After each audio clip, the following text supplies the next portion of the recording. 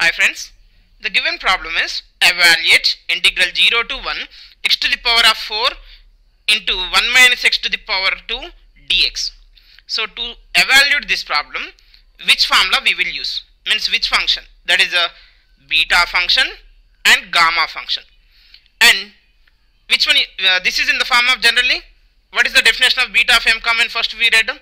Beta of m comma n is equal to integral 0 to 1 x to the power of m minus 1 into 1 minus x to the power of n minus 1 dx. Is it or not?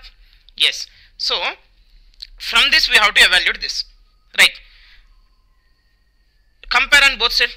Limit 0 to 1, 0 to 1. X power m minus 1. In place of m minus 1, what I have? 4. So m is equal to what? 4 plus 1 means 5. Next, in place of n minus 1, what I have? N minus 1 is equal to 2. Then n is what here? 3.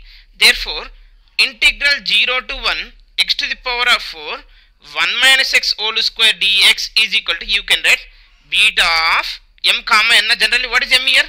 Beta of 5 comma 3. Now we have to evaluate this beta of 5 comma 3 also. How we can evaluate? Means the relation between beta and gamma. That is, we have beta of m comma n is equal to gamma m gamma n divided by gamma of m plus n. Friends, this proof already we are done. Okay.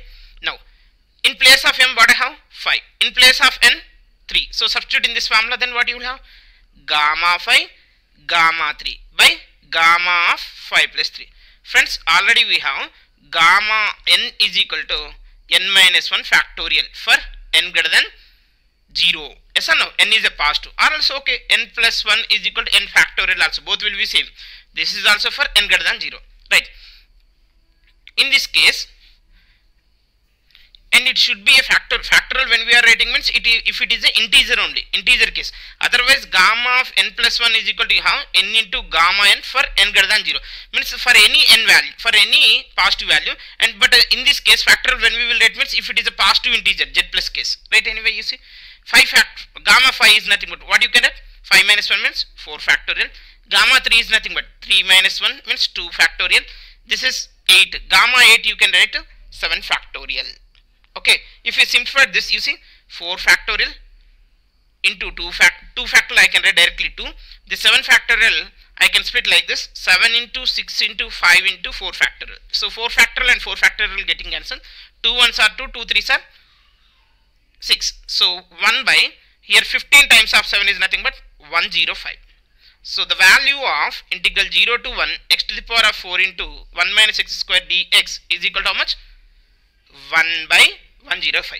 So to evaluate this problem, these type of the problems, next we are going to solve. Remember, if you are compare the given problem with a beta function, then you have to simplify this one by the relation of beta of m comma n also.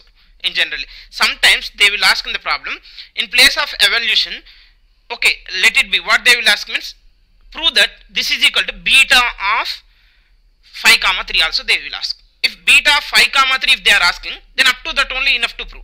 But if they are giving totally evaluate is nothing but we need to use the relation between beta of m comma n and we have to solve. Okay, next we will discuss the similar problem, that is, you see, integral, one second. Second problem is integral 0 to 2 x squared by square root of 2 minus x dx. This one also we are evaluating by using the relation between beta and gamma. Okay, what's the next video?